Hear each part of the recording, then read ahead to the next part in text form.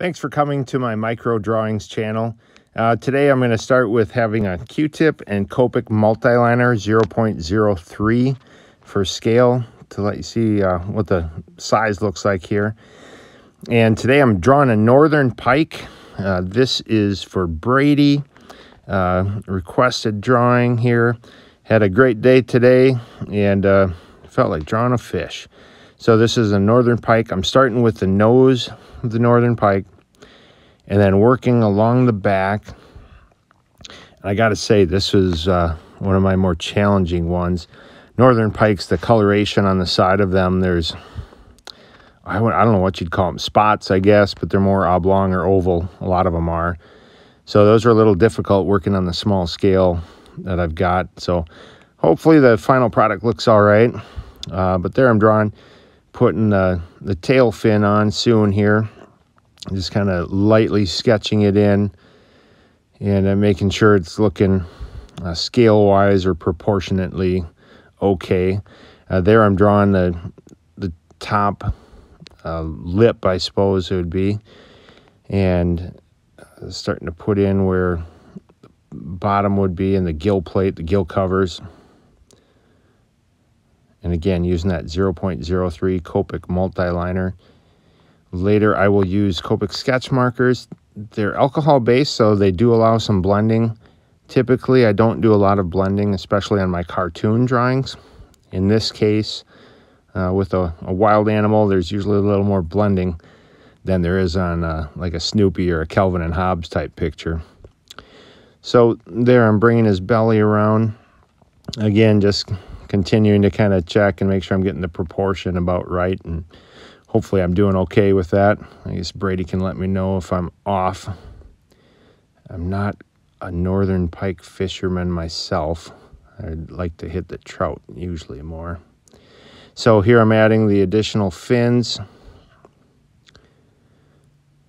Get those in there. There I'm adding the anal fin on the bottom. The start of that lines up with the top. I believe it's a dorsal fin on top there. So that was kind of what I was lining up. And I got one more to add. And then I got to get to the tougher part of this guy, which was coloring it in. So there I'm putting pen off to the side and starting to look through the colors. Here's a Q-tip for reference. So you can see that Q-tip covers them up. So if you take out a Q-tip and look at that thing and imagine basically drawing a picture the size of the cotton ball or the end of that, that's what size we're talking about. So off to the side, I had chosen some colors ahead of time, but I still had to decide what I was starting with. There's the broad chisel tip of the Copic sketch marker. I don't use that. I use that last one, the fine tip there. And in this case, the fins have a yellow color to them, whitish yellow. And so I'm putting that on first, and then I'll come back with some green, dark green, black to kind of cover that up. But I knew I wanted that base to kind of show through a little bit, so that's where that yellow is coming from that I'm putting on there. And that's why I was taking a little bit of time when the Q-tip was on. And there's a little yellow along the top of the body to give a little highlight as well. And now off to the side again, I'm kind of looking and seeing what colors I should use. There's a Q-tip for reference, of course, again. If you're still here, thanks for watching. I appreciate it. Please consider subscribing for future drawings and sharing with other people so that they can take a look at this too. So there I'm grabbing the greens. I think I used it was at least 3, maybe 4 different greens. And this is a lighter one going on. I don't remember the name offhand of it. I'm just working along the top, trying to push up to that top line of his back. The nice thing is the black 0.03 Copic multiliner doesn't really bleed or dissolve when you touch it with these markers, so it stays put at least. And I do my best. There I'm trying to give kind of that illusion of the spottedness, I guess, or the camouflage of the pike. But like I said, this is a tougher drawing. So there, I'm just kind of working that in and digging through my colors off to the side, grabbing another one. And this one's a little bit darker green. And off to the side, I'm looking again. So hopefully you're enjoying the very yellow fins and plain green fish right now. All right, here we go. Got the color that I'll use. I'm turning the paper. I'll rotate it sometimes so that I can work that fine tip. In this case, right along his nose or snout, and working it along that top, the darker top.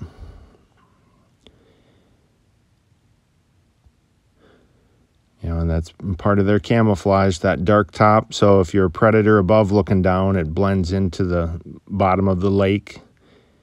And then the lighter bottom, if it's a little pike swimming around, bigger pike underneath looking up, that white belly kind of blends into the cloudiness of the sky above, or the lightness of the sky above. So there's a colorless blender. I've talked about this in other videos, but sometimes when I do go over the lines or color outside of the lines a little bit, I can fix that by using this colorless blender. It's made, well, the blender part of it, right, to blend colors together, but because it dissolves and mixes what's there, I can use that kind of as an eraser. And in that case, I had gone over the back black line, so I needed to take a little bit of that off. There's a Q-tip for reference again. And again, off to the side, I'm trying to decide what to do. The fins, again, they have the yellow in them, but they also have some green stripes or squiggles. And so I knew my Copic sketch marker fine tip wasn't going to be thin enough for that. So I'm grabbing, I think I've got a micron that I'll end up using, and a Sharpie fine, ultra fine tip as well. And then I came back with the Copic 0.03 multi-liner. So here's the one I'm going to try first. There you can see it's thin, but not quite micro enough. So I give it a shot here at least. I can always kind of try to fix it a little bit. So there, I'm just trying to lightly put those lines in, the squiggles on the fins. But once I got on that yellow, I noticed too that it was a little too limey green, I guess. And I didn't like that either, but for consistency, I went over all the fins with that. And then I'm going to grab a micron. The micron has more of a tan tube to it.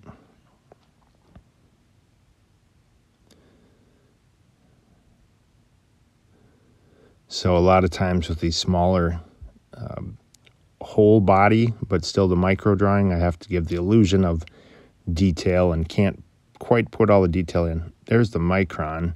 I think it's a 005. So I'm going over it again with that.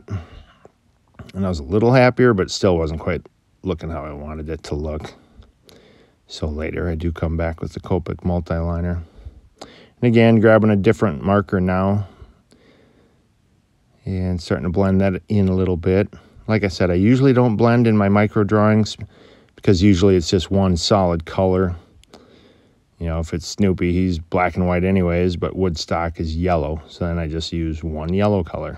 In this case, there's that blending, that natural transition from the white belly up to the darker green top.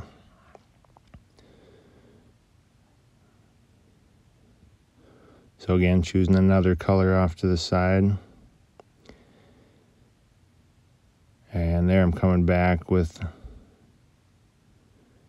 that ended up being the black Copic 0.03 multi-liner.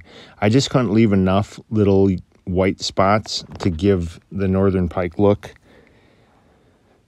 So I thought I would do it with the black marker. Like I said, hopefully it turns out all right.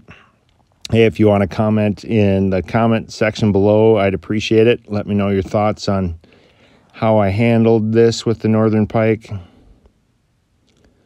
Maybe you have some different or better ideas for how I should do it next time. So I'm just continuing to work. They're more kind of like an oval or a rounded rectangle on the sides of that northern pike. And I'm just trying to lightly put those in. Again, give the illusion of more detail than there actually is.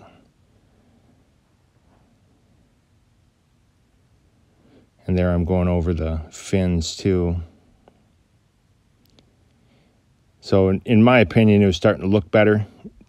What I was doing with this, with the black on the fins and on the body itself, it was creating a little more contrast.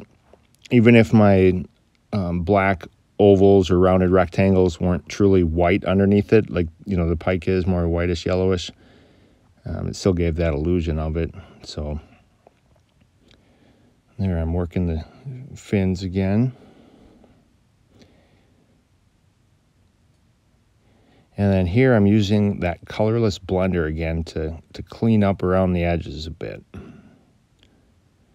You can tell it got the paper, you know, it looks like it's wet, and it is, I suppose. And again, I believe it's alcohol-based. Helps to dissolve, erase, blend that color out. So in this case, it's blending, you know, into the paper and basically dissolves, goes away. And there I shifted the light a little bit. It seemed like it was glaring way too much. I use an OT light. It's a little fold-up deal. And when I shifted it so it wasn't glaring so much, it looked a little better. So, and there again, putting some additional details on there. I guess I'm not an expert on the OT lights either, but my understanding is they really give you a pure light. And I put it close and try to get it so you can see things well, and direct the shadow sometimes too so that it's not showing on it. There I am rotating the paper, putting back in with some of that yellow. I noticed my yellow was a little lighter than I wanted to, so I came back with this cadmium yellow and made it a little bit darker. And they're cleaning up a little bit around the fins, a little bit more.